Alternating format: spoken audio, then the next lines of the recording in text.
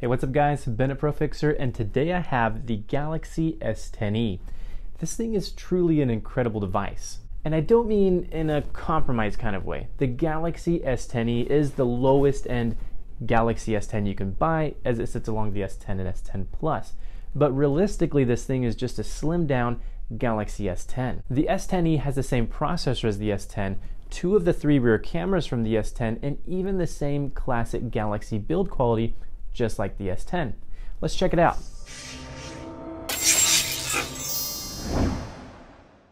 Open up the box, you see all the extras like the manual, semi-eject tool, and all that standard stuff. And it actually comes like wedged into the lid, which is kind of cool, so you don't actually have to pull it out. It's like, you know, sitting up there on the top.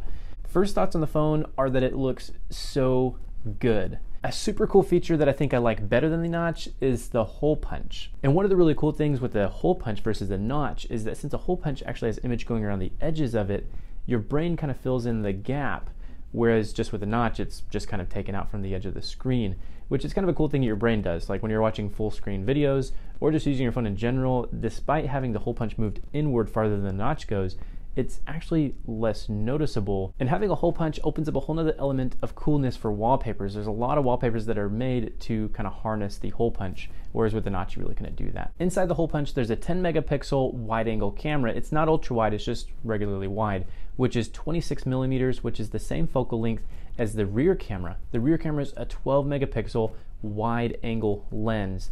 It's also accompanied by a 16 megapixel ultra wide camera, which gets for some really cool wide angle shots, which is really nice. The focal length on it is about 12 millimeters, I believe, which gets you about double the width, double the height. So it's a pretty cool feature to have. And we'll look more into the other features with the S10e, but let's tear it apart first. I've got my blue heating mat turned up to 70 degrees Celsius, and the phone's been on there for just a little bit. Once it's hot, it'll retain the heat and make the adhesive soft and making it easier to pull apart. I'll make an entry point with the razor blade since it's thin and rather wide. This prevents any high pressure areas and allows you to fit the plastic playing card in easily. Work gently around the edges. Don't try and separate too deeply just yet. You'll work your way around a few times and continue to get deeper until you've been through all of the adhesive. Once the adhesive is loose, it'll open easily like a book, which is pretty satisfying. Looking all around the edges, the adhesive isn't folded, isn't torn, and it still looks pretty new, which is good because we're going to put this thing right back on and not have to redo the adhesive. On the back of the device, you'll remove 15 screws. Here's the wireless charging coil. You can peel this up slightly on the bottom, and then the top cover will come off super easily. On the back side, you'll see these contacts. These actually touch like little spring prongs that are on the motherboard itself. Go ahead and disconnect the battery. The bottom plastic cover comes off easily as well. Just lift it up gently and it'll come off. Here you can see the 3100 milliamp battery, which isn't the biggest when compared to other smartphones, but it sure isn't small, and it actually has really good battery life. To get the board out, you'll take out two screws near the port at the bottom. Remove the front camera, unplug the screen, and take out the SIM card tray. The tray is pretty cool because it supports dual SIMs and it has an SD card as well. One last screw at the top needs to be removed before the motherboard will come out. And actually, before we pull the motherboard, I noticed that we need to remove the headphone jack, unplug the FPC, and insert a screwdriver as if you're plugging in a headphone. Twist up gently, and this will lift the port out without prying with inside the housing, preventing any kind of motherboard damage that could possibly happen. Now to get the board out. Pry very gently and it'll come out. The bottom of the port is held in by the port seal. It's pretty cool. This is what keeps water from getting in the housing of the device. Looking inside the housing, you'll see the heat pipe, which keeps the processor cool during use.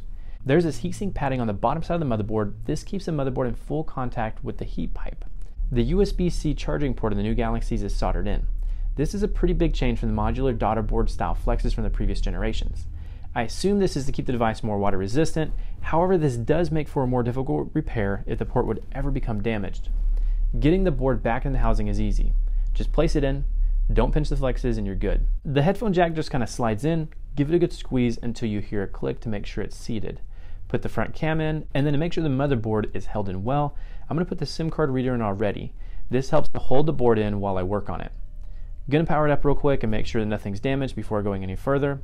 Looks like it's all good, so let's power it off. Put the bottom speaker cover in along with its accompanying screws. The top plastic cover that has the wireless charger on it is easy to install as well. Place it on gently and then just put in the rest of the screws. Each major step I power up and power back off the device to ensure that no mistakes were made.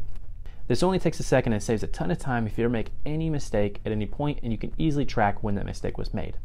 The final thing to do is install the back glass. Here I'm using some 3M Primer 94 to prepare the surface for the new back. This is an adhesion promoter and will activate the adhesive to ensure it holds tight. Now that we've seen the inside, let's talk about some of its specs. The last review I did was about the Nubia Red Magic 3 gaming smartphone, which, if we remember, the processor in the Red Magic 3 gaming smartphone is the Snapdragon 855, which the S10 and S10 Plus and even this S10e uses. It's an incredibly popular processor and incredibly powerful as well. Even the OnePlus 7 uses it, which we do have a video coming out next week, so make sure that you like, subscribe, hit the notification button so you don't miss it on that one. Depending on the storage, you'll get varying RAM sizes. The 128GB storage comes with 6 gigs of RAM. If you get the S10e with the 256GB of internal storage, you get 8 gigs of RAM, which is pretty impressive. Despite having a 3100 milliamp battery, you will get right about 9 hours of battery life of actual usage. The cameras on this thing are amazing. Like I said before, it uses 2 of the 3 rear cameras that you would get on the S10. A really cool feature that I thought was extremely awesome that I've never actually experienced before was the wireless power share. It's where you can turn the device over after activating the wireless power share function. It'll actually charge through the back glass to another device. This is really cool. This isn't a high-powered charging option, but you can still charge other people's smartphones or even your own if you had a second, and as well you could charge AirPods or some other type of wireless charging accessory, which makes it incredibly convenient. Something that at first glance seems like a bummer is the lack of the in-screen fingerprint reader. On the S10 and S10 Plus, it's kind of like the cool factor between it. You can just hold your hand in the middle of the screen and it'll read your fingerprint through the display itself.